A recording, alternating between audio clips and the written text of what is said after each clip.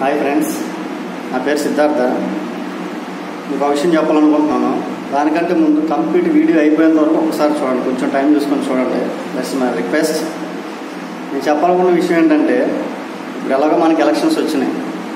అదే ఎలక్షన్స్లో ఎంతోమంది డబ్బులు పంచుతారు, ఓట్లు పంచుతారు. ఇదే వాటమే డబ్బులు, ముందు బట్టలు అయితే బట్టలు, ఏదైతే అది ఓట్లు కొనుక్కోవడానికి మ్యాక్సిమం ట్రై చేస్తారు. మన ఓటర్స్ చాలామంది ఏం చేస్తారంటే, ఎవరి దగ్గర డబ్బులు తీసుకున్నా సరే అల్టిమేట్గా వాళ్ళకి నచ్చిన వాళ్ళకి ఓటేస్తారు. అది మటుకు కామన్. నేను చెప్పేది ఏంటంటే, మీరు ఎట్లాగో మీకు నచ్చిన వాళ్ళకి ఓటేస్తున్నారు, అదేదో ఎలాంటి ప్రలోభాలకి లోనవ్వకుండా స్వతంత్రంగా ఓటేయాలని నేను కోరుకుంటున్నాను. దానికి మీరు అనుకోవచ్చు, ఇంకొక విషయం చెప్తున్నాను, ఎవడొచ్చినా చేసేది ఒకటే కదా, డబ్బులు తీసుకుంటే మనకు ఉపయోగపడతాయి కదా అని కొంతమంది సిల్లీగా ఆలోచిస్తుంటారు, తెలియని వాళ్ళు, మూర్ఖులు. దానికి ఒకే ఒక విషయం చెప్తున్నాను. టోటల్గా మన 2011 లెక్కల ప్రకారం మన ఏపీలో 18,987 విలేజెస్ ఉన్నాయి. ఆ విలేజెస్కి వచ్చేసరికి మన స్టేట్ బడ్జెట్ వచ్చేసరికి లాస్ట్ అటెంప్ట్ 191,000 కోట్ల రూపాయలు మన స్టేట్ బడ్జెట్. నెక్స్ట్ ఎస్టిమేషన్ ఏంటంటే 2.26 lakhs crores. రూపాయి 100 వేలు కాదు, కోట్ల రూపాయల్లో, లక్షల కోట్ల రూపాయల్లో వస్తుంది బడ్జెట్. ఫర్ ఎగ్జాంపుల్ అప్రాక్సిమేట్గా 2 lakhs crores. అదే 18,987 విలేజెస్కి ఆ 2 లక్షల కోట్ల రూపాయలని షేర్ చేస్తే పర్ ఇయర్ 10.5 crores వస్తాయి. 10.5 కోట్లు ఒక సంవత్సరానికి. అది సరే, మనకి 10.5 కోట్లు వద్దు, 5 crores అటెంప్ట్ చేశారనుకుందాం.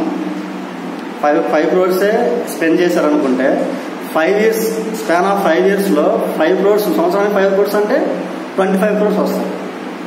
ఆ 25 crores 5 yearsలో, ఆ 25 crores మనం ఎంత డెవలప్ చేసుకోవచ్చు ఒక విలేజ్ని. ఆ విలేజ్కి సరిపడా ఉంటే హాస్పిటల్ కట్టుకోవచ్చు, ఆ విలేజ్కి సరిపడా ఉంటే స్కూల్ కట్టుకోవచ్చు, కాలేజీలు కట్టుకోవచ్చు. 1 attempt 2 attemptలు మొత్తం మారిపోతుంది.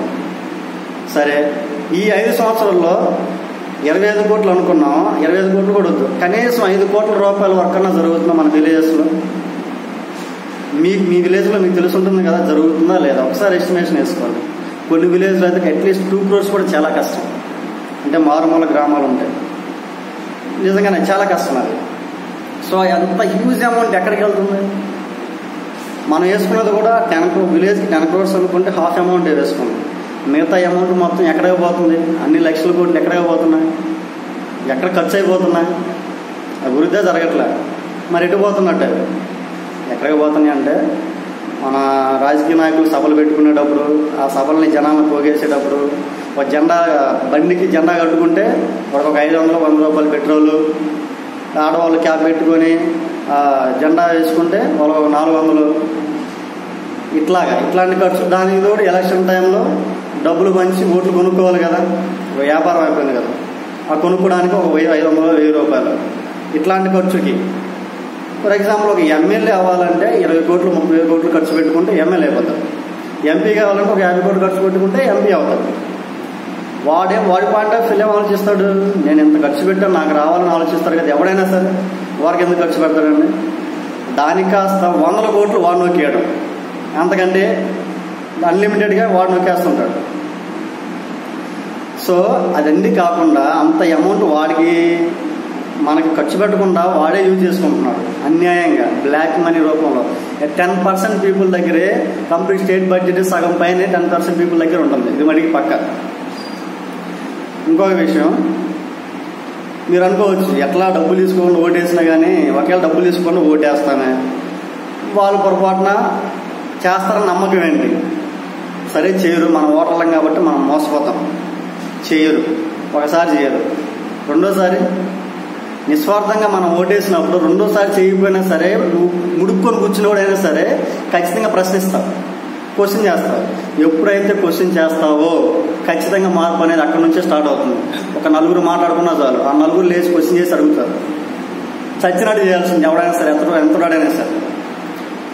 ఇంకొక విషయం చెప్తున్నాను ఫ్రెండ్స్, డబ్బులకి, ముందుకి, చీర జాకెట్లకి, ఏదో కమ్మలకో లేకపోతే ఇంకా డబ్బులకి ఎక్స్ట్రా మనీ ఇస్తున్నానో ప్రలోభ పెట్టి ప్రలోభపడి ఓటేసేవాళ్ళు కొంచెం మనకి ప్రాస్టిట్యూట్ చేసేవాళ్ళు ఉంటారు కదండి, డబ్బులకు లగ్జరీకి అలవాటు పడి చేసేవారు. సిచ్యువేషన్స్ వేరే ఉండొచ్చు. లగ్జరీస్కి అలవాటు పడి చేసేవాళ్ళు ఈ ప్రలోభాలకు లోనే, డబ్బుకి ముందుకి చీరా జాకెట్లకి వీటికి లోనే ఓటేసే వాళ్ళకంటే వాళ్ళు 100 రెట్లు బెటర్. ఎందుకు చెప్తున్నానంటే వాళ్ళు చేసే పని వాళ్ళ ఒక్కరి జీవితం, అది వాళ్ళ జీవితంతో అంతమైపోతుంది. కానీ మనం ఓటుకి ఓటు అమ్ముకోవడం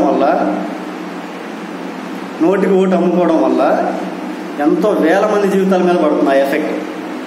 ఇప్పుడే మనం ఒక అనాలిసిస్ చూసుకున్నాం, అన్ని కోట్ల రూపాయలు ఒక విలేజ్కి వస్తున్నాయంటే ఎంత హ్యూజ్ రేంజ్లో మనం డెవలప్ చేసుకోవచ్చు.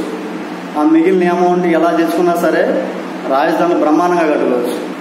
ప్రపంచ దేశాలు గర్వించదగ్గ రాజధానులు కూడా కట్టుకోవచ్చు. ఎందుకంటే మనకు వస్తువులు లేక కాదు, పక్కాగా ఉన్నాయి.